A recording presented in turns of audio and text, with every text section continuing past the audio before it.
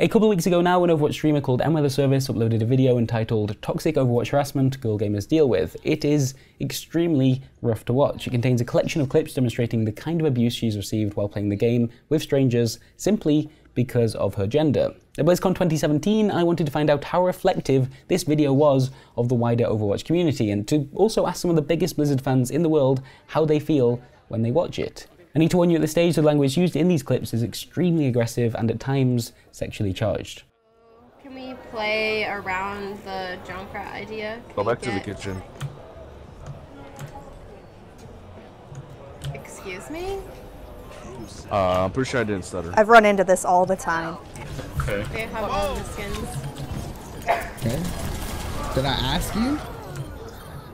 I have all the Widow skins too, cunt. Get off my dick. This is the reason why girls should not do anything other than be a woman. Do not play Overwatch, you fat, ugly, pimple-ridden face whore.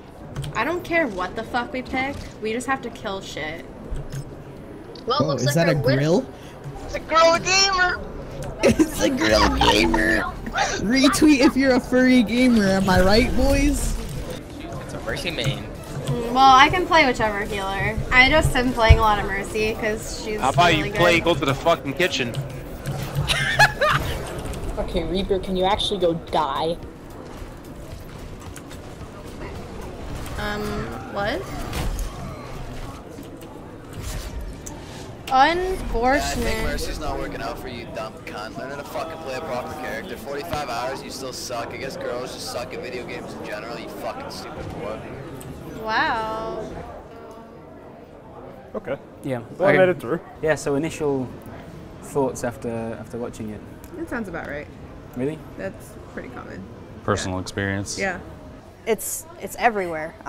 That is, I hear that all the time, definitely not to that extent, but it's really hard when you have a very mutual area where we're all there just to play the same game and have the same objectives, get on point, and to be attacked just because you're a woman, it sucks. That's horrible. That was absolutely horrible to watch. It's sad, but that's what happens to pretty much every female that plays a video game and has their voice up.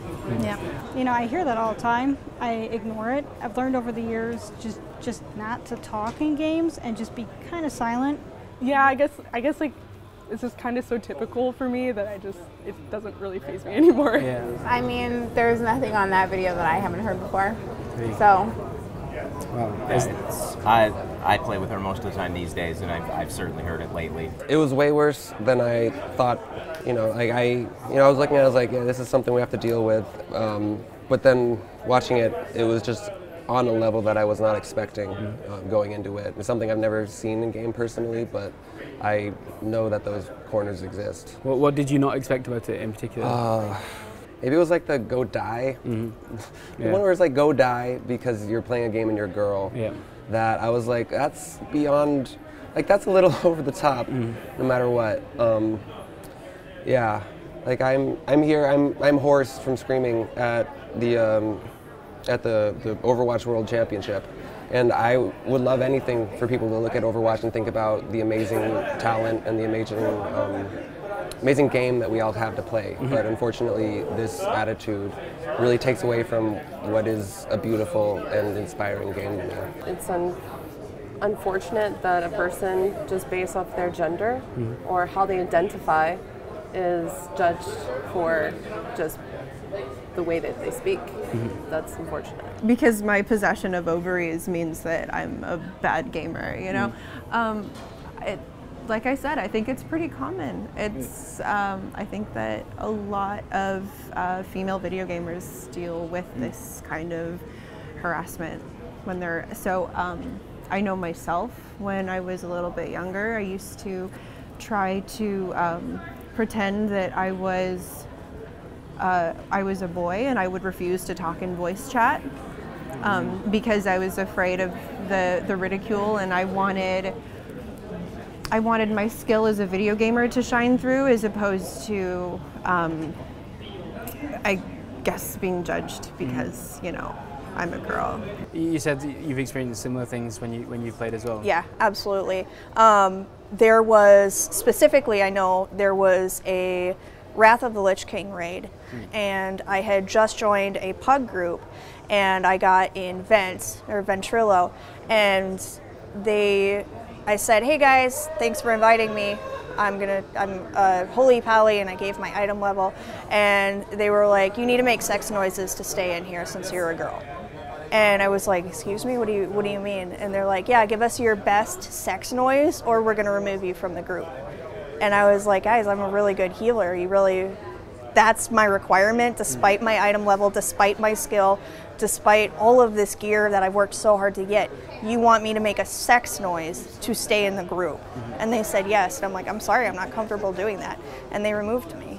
The whole gaming world is just so much more diverse now that it's just kind of still weird to see like all of this going on still, you know? I mean, like, you have female characters as well as male characters, and so you should assume, like, you know, all types of people are going to play, and they can play whatever they want, you know? You know, sometimes by even just having one thing that's different about you that they can point out, they're going to do it because it's the internet and they think they can, and it's free or something. Consistently, women are, you know, being treated like, go to the kitchen, or like just these vulgar languages, like vulgar language in general that really shouldn't be used. You should be respected, not just because of the way you look or the way that you talk, but just the way you play the game. There was one clip in there where there was a Pharah player who did speak up, like, what are you guys doing, just focus on the game. But most of the time, I think that's really uncommon. It's uncommon. Yeah, most people are just gonna roll with it. Yeah, and I think, you know, I get that, like, you don't want to start a huge argument in there, but I also feel like if no one says anything, then it just feels like, yeah, it's totally cool to just, like, lay into her like that.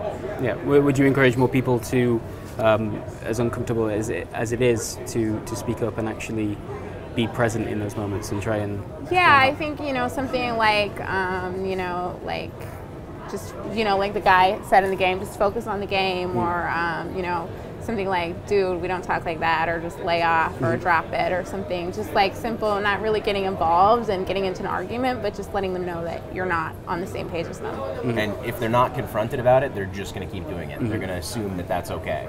Is there anything that you would like to see Blizzard implement to tackle this? I think it comes down to the community. It really has to be the players, because they can't be watching everything we do at all the times. We have to use what they had given us, bans, reports, I mean. We have to look into it and police ourselves, you know, make sure that we are the community that we want to be. I don't think it's something from Blizzard. I think it's just education as a whole, because times change and personalities change, and then when you even look at yourself from like 10 years ago, you're like, man, I said something like that? That was really bad of me to do that. Sure. And you have to grow up a little bit, and sometimes because this is like a teen-rated game, sometimes that rating does kind of affect who plays the game and how mature they are at the start when they play. I think that it's important that people do speak up about these things, because there are it's a really difficult subject. It's touchy, and I can understand that people can be really uncomfortable talking about it, because it is very sensitive. But I do believe that if another male were to speak up to another male that was harassing a woman in a video game, I think that would speak volumes. If other men can call out that behavior and be like, hey, that's not right, let her talk. Wait a second, she had a point first. If you're being quiet, you're more or less condoning it. Exactly, yeah. And of course it's going to be an awkward situation no matter what. Like okay, I'm listening to this happen. I'm not involved, but I need to get involved. I need to report first and foremost. It needs to be uncomfortable. And then and then you need to call them out. It's absolutely. It has to be awkward, because or else it's going to keep happening. Situation. Yeah. You know, they need to understand that they should feel ashamed for doing things like that. It's unacceptable. Thank you very much for watching this video, and thanks once again to everyone who agreed to be interviewed as part of it. This is my 3rd BlizzCon now, and I just really like this show. I come back extremely enthusiastic about the people I've met and the generosity that they usually display for one another, which is why I felt it was important to put an actual face to this topic we're talking about. Now, because of the nature of that topic, I suspect the comment section, particularly on YouTube, is going to be a bad one. And I'd ask if you have watched this video and you've agreed with what people have said and would like to make some kind of difference, that's probably not the worst place to start. Try and answer some of that negativity with your own positivity. And yeah, we'll probably ban them anyway, so it's fine. Thanks, and we'll see you next time. Bye.